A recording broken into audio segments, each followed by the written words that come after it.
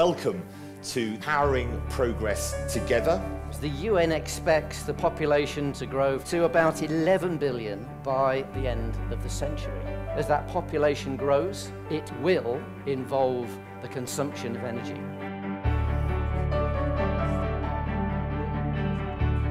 We want to hear your ideas.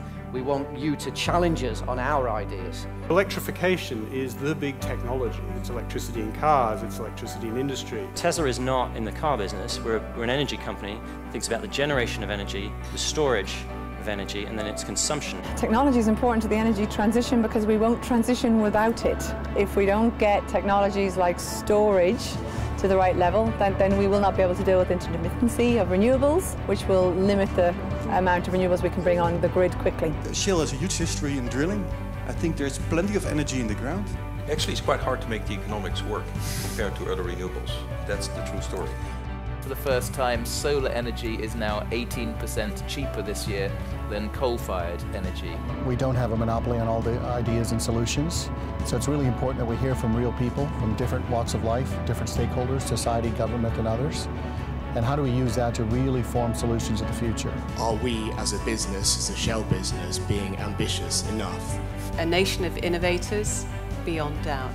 The ability for us to create the right climate to scale up those businesses into billion-dollar unicorns historically just hasn't happened.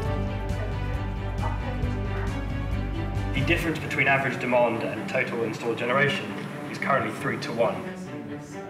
I think for a long time there's been a strong sense of big bad oil and then the sort of good energy startups, and I feel the conversation's really changed, and then there's an awful lot more talk about what together we're going to need to do. We need them, but they also need us.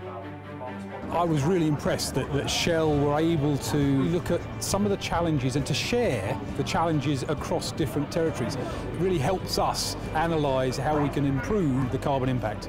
We didn't know what the future was going to be. So we decided if we didn't make it ourselves, it was going to be made to us. So what we would encourage is other industries, other companies, other universities, think about how you can be a part of that, because it's your future too.